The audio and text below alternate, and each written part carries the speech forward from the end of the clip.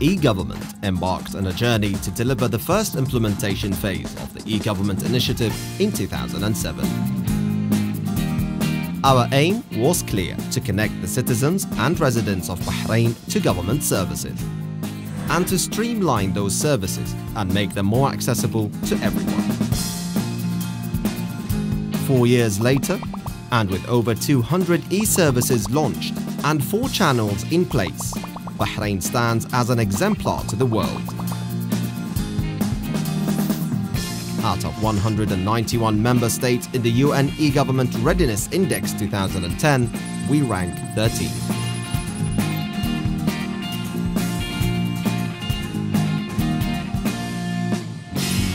It is an impressive achievement with over 28 million visits and a staggering 23 million BD worth of transactions.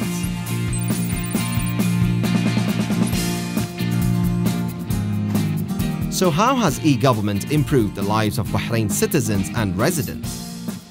Let us run through a few of the many services available today. Customers of Bahrain Post can set up a mailbox at any of the designated post offices across the country. Annual fees can be paid online too, quickly and easily. Simple. Students from elementary 4th grade to secondary 3rd grade can view their exam results online. And the elderly, disabled, or indeed any citizen who is needy can apply for social assistance with e-services.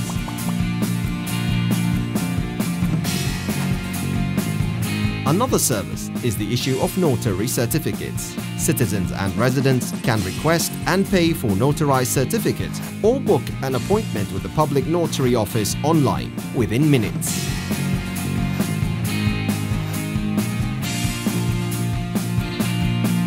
And business benefits too with e-services that help to streamline their operations. For example, clearing agents for imports and exports now have faster access to customs affairs services.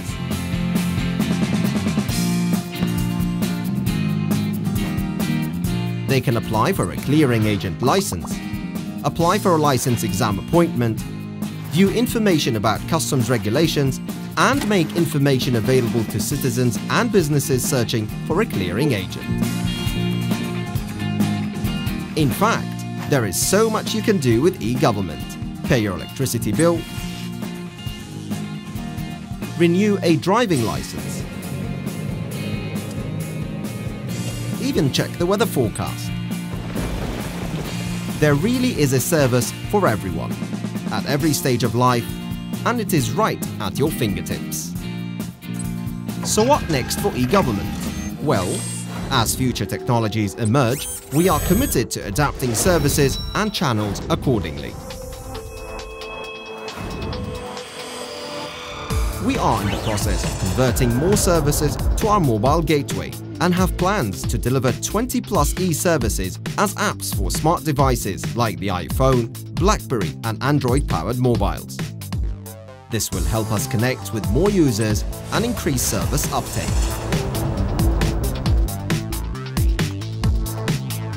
Imagine being able to connect to e-services using a single password. It is called the National Authentication Framework Project, and it allows users to connect more easily with the e-services they need.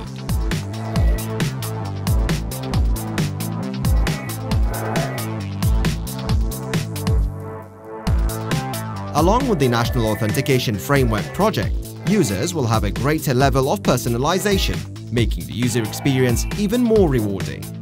Users will be able to customize the look and feel of their interface, as well as set up their preferences for services, get notifications of outstanding bills and contraventions, and receive government announcements that are relevant to them.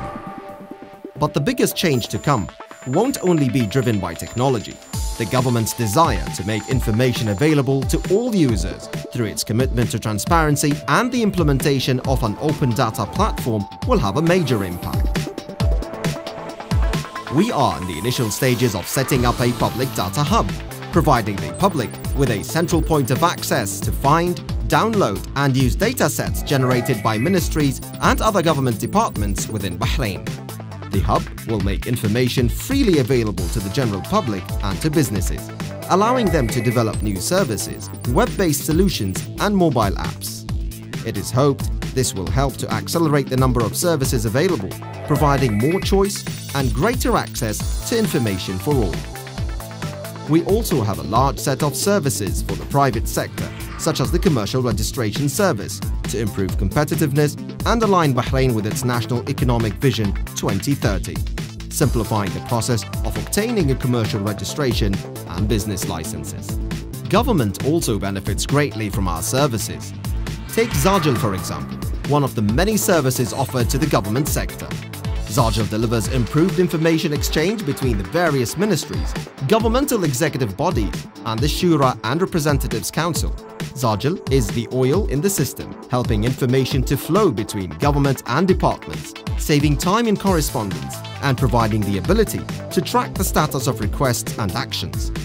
An electronic archive will link related information and provide a highly efficient system of information retrieval along with the other government projects related to electronic connectivity and standardization of data. All these projects and initiatives will help to improve e-government and keep us ahead of the curve. We remain committed to delivering a world-class service to all citizens and residents, today and in the future. E-government. Life at your fingertips.